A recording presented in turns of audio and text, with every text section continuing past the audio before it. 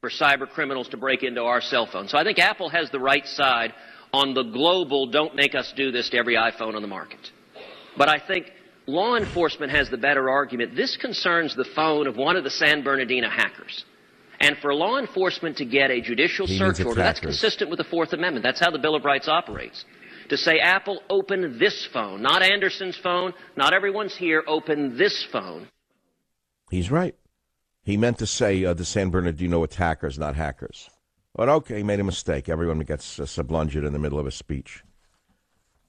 And then in clip 9, he finishes the argument rather eloquently in clip 9. Let's see where he stands. When you have a criminal, when you have a terrorist, we know the San Bernardino terrorists were radical Islamic terrorists. If the Obama administration were not in this politically correct state of denial, ignoring that it is radical Islamic terrorism, we should have done more to prevent that attack. But after the fact, we ought to be using every tool we can to ascertain who else they might be in contact with, if there's a broader cell. So, of course, we should unlock their phones and find out who they're talking to, what texts they're sending, and that's a basic matter of keeping this country safe. All right, so I agree with Ted Cruz. I agree with Dianne Feinstein. And, of course, Donald Trump speaks directly from the heart, not as intellectually as Cruz, not as legalistic as Cruz, but from the street. Listen to Trump in clip 10. I think it's disgraceful that Apple is not helping on that. I think security first, and I always felt security first. Apple should absolutely, we should force them to do it. We should do whatever we have to do. And I guess he wants to be a good liberal and he doesn't want to give the information. But we, on that, as an example, those two people killed 14 people. There were other people that saw the bombs laying all over the floor. This wasn't like a normal apartment. You had bombs laying all over the floor. You had all sorts of ammunition. You had all sorts of everything in that apartment. People knew that. I'd like to know who else knew it, because they're almost as guilty and maybe just as guilty. I think you have to be able to crack that, and I think Apple is absolutely in the wrong. Bingo. See? Not as eloquent, not as elegant in his argument, not as intellectual as Cruz, sorry. But he's right. It's that simple. That's the difference between Trump and Cruzio, two wonderful men who I wish would stop fighting with each other. They're letting the liberal media pit them against each other. That's the error they're making. I wish to God I could get in the room with them and say, don't take the bait. Turn it back on those devils in suit pants, in pantsuits. Don't let them pit you against each other. That's what they want to do. They want to destroy any Republican's chance so they can elect either the communist or the criminal to the White House. But I can't get them in a room. But he's right. Now, we now have a soundbite of Tim Cook. Is it Tim Cook or Jim Cook? It's Tim Cook, right? It's not Captain Cook. Captain Cook was an explorer. This is Tim Cook of Apple talking about this very, very big issue that is a worldwide problem today. Let's hear it right now, Jim. Here's the situation is, on your smartphone today, on your iPhone, there's likely health information, there's financial information, there are intimate conversations with your family or your coworkers, there's probably business secrets, and you should have the ability to protect it. And the only way we know how to do that is to encrypt it. Why is that? It's because if there's a way to get in, then somebody will find the way in. There have been people that suggest that we should have a back door, but the reality is if you put a back door in, that back door is for everybody, for good guys and bad guys. That makes sense, doesn't it? That's unless you see the whole argument. If that made sense, then why did Apple comply with the government's orders 70 times before? And why are they not complying now? The answer, my friend, is that Apple is protecting their business interests, not your privacy interests. That's my opinion. I'll be right back. The ancient Greeks wrote about hypocrites.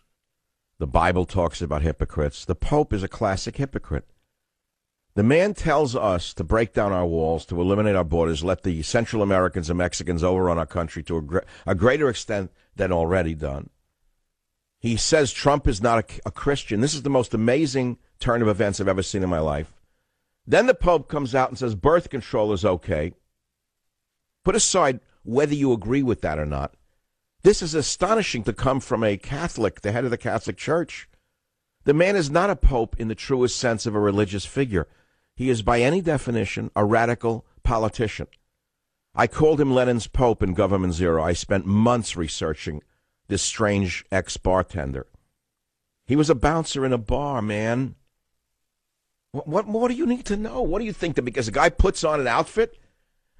Okay, let me just stop there. At the risk of your displeasure, I'll stop right there.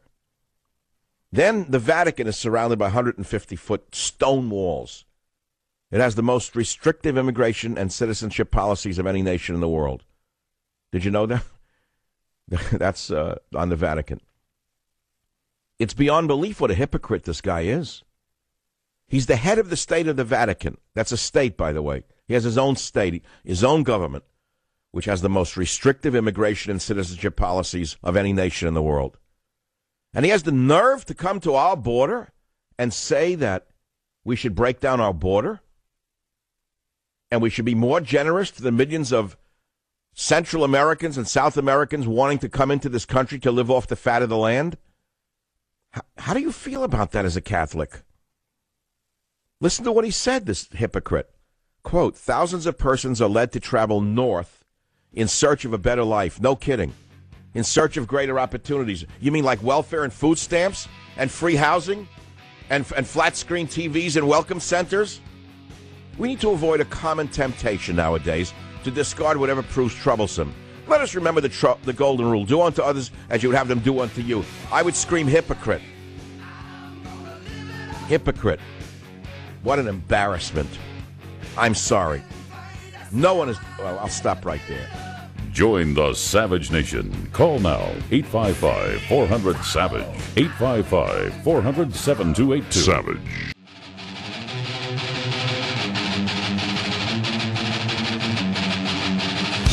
For a religious leader to question a person's faith is disgraceful. I'm proud to be a Christian, and as president, I will not allow Christianity to be consistently attacked and weakened, unlike what is happening now with our current president. Okay? Believe me. No leader, especially a religious leader, should have the right to question another man's religion or faith. He's 100% right, and that's why Trump is loved by Americans. Even if some love Cruz more or they love Rubio more, which is, of course, doubtful. They love Trump for his openness and his forthrightness and his willingness to stand up for his principles without over-intellectualizing his responses. You know, a lot of people are afraid of the Pope. They're afraid of alienating the Catholic Church. They're a very powerful, secretive organization. I defended the Catholic Church in the dark years of talk radio when a previous pope during World War II was called Hitler's Pope. I was adamantly opposed to such a concept because it was patently false. And the Catholic Church never thanked me. They never gave me an award. They never invited me to the Catholic League. But the minute I stood up against illegal immigrants running over America, and I said that they're only letting them in, the only reason they're supporting illegal immigration is to fill the pews, which are emptying out for a number of reasons, including the molestation scandals, etc. They attacked me viciously. The Catholic League did. So naturally, people are trepidatious of the Catholic League. They're a very powerful force in America. You don't have to see who the Pope is to understand that the religion itself is much bigger than the Pope. He's only a man. He is not the Son of God. He was a bouncer in South America before they dug him up somewhere, made him into a priest, and then the next thing you know, because he's such a good left-wing politician, suddenly he's a pope. And he's a hypocrite. The Vatican has its walls. And number two, why isn't the Pope so brave in attacking Muslims who are killing Christians all over the Middle East? He has a big mouth to attack a man running for the presidency. Why doesn't he open his trap and talk about the Muslim genocide against Christians in the Middle East, the burning and the sacking of churches all over the Middle East? The Pope doesn't seem to be as excited about that topic as he is about Donald Trump. Why is that? Who is whispering in the Pope's ear? Who? And speaking of Trump, he has a huge lead over Cruz in South Carolina. You know what's interesting here is the latest polls show that he has a huge lead, 32-19 over Cruz in South Carolina. And yet NBC and the Wall Street Journal came out with a poll showing that Cruz was beating him. My friends, a Wall Street Journal NBC poll That's not valid in any way. Well, we'll see on Saturday.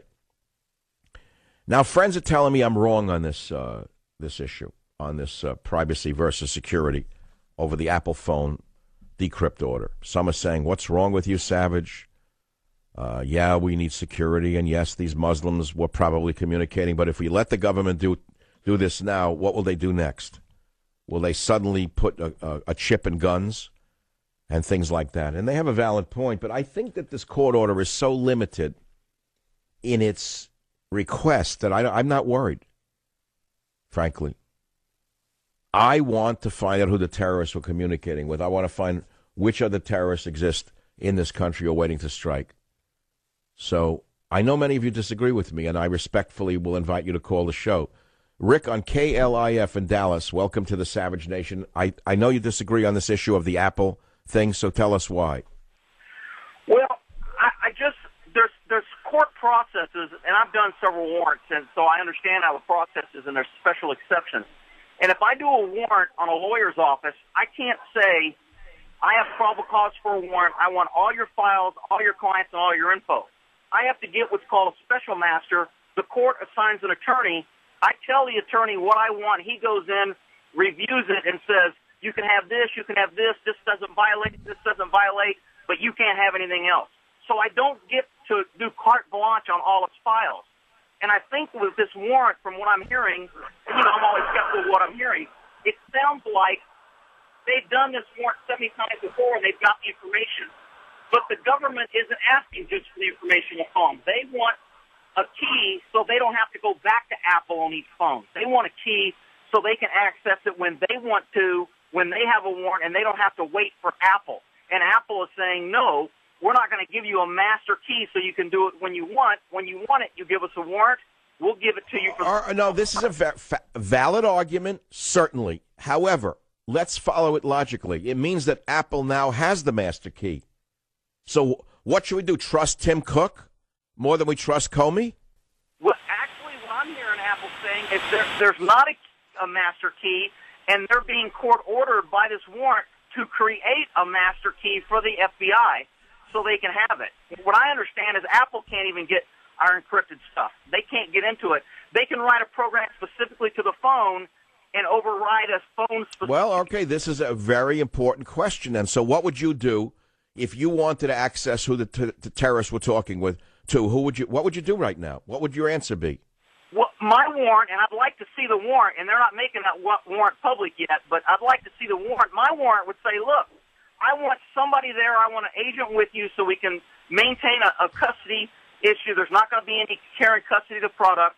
I want to sit with you. You do your magic encryption stuff, and I want all the information from you. Therefore, when I go to court, I can show a chain of custody. I was there. I got it directly from you, and I don't need to have the key to get it myself. And I think the FBI wants the key to get it themselves so they don't have to ask Apple.